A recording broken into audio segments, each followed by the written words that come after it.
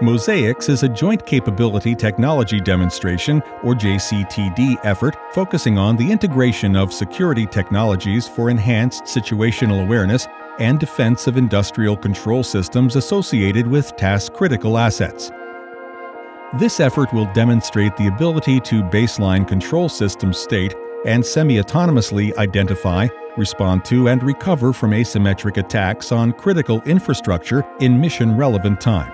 Detection, investigation, and responses will be done in accordance with procedures outlined in the DoD's Advanced Cyber ICS Tactics, Techniques, and Procedures document. The focus of this reference implementation is to detect a malicious process running on an OPC server, check system integrity, aggregate findings, and perform mitigations based on the results. An industrial control system for a power grid is used in this demonstration. Here we see the status of the programmable logic controllers, or PLCs, on the network. The green lights show that the PLCs are working as expected and that there are no interruptions. The attack script is run on the OPC server remotely. This script sends a crafted Modbus message to an SEL protective relay, causing the relay to go into a trip state and open a breaker. If the power grid is operational when this occurs, causing a remote trip in this manner will stop the distribution of electrical load through that breaker, and power will be lost to systems utilizing this breaker.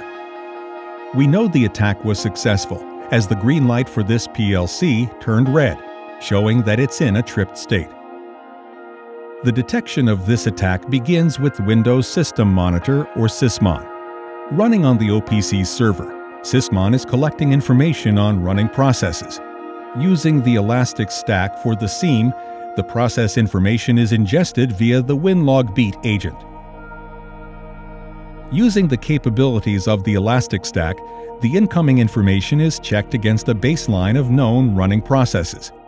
Any unexpected process is flagged in a separate search index. At the same time, Nozomi, an ICS IDS solution, is using a baseline of the network to alert on changes. When the attack script runs and sends the Modbus command, Nozomi also alerts, as it has not seen this command being sent from the system before. Concurrently, the orchestrator Demisto is running a job to pull in the results from the irregular search index. When results are received, it checks the Nozomi appliance for alerts. The aggregation of the two alerts improves confidence and causes the main ingestion playbook to begin execution. This playbook determines the type of incident and pulls in the list of integrity checks and potential mitigations to run related to the incident type. This leads into the main detection playbook to perform the integrity checks.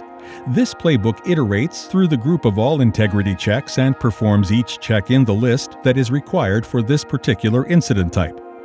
For the scenario of a malicious process, the checks performed are related to process, registry, and communications integrity on the OPC server. A check for unauthorized users and a firewall log review are also performed. Once completed, each check will take the results and determine severity based on the findings. Severity is rated on a scale from 0 to 3, with 0 being the least severe and 3 being the most. In this scenario, if all checks report a severity of 2 or less, the information is logged in the seam and playbook execution ceases. If any check reports a severity of 3, the workflow moves to the main mitigation playbook. This playbook pulls in the list of mitigations and other information to present to the analyst. Integrity check information, including severity and mitigation options, are shown to an analyst via a custom Grafana dashboard. The analyst can choose a number of mitigations to run or elect to choose none.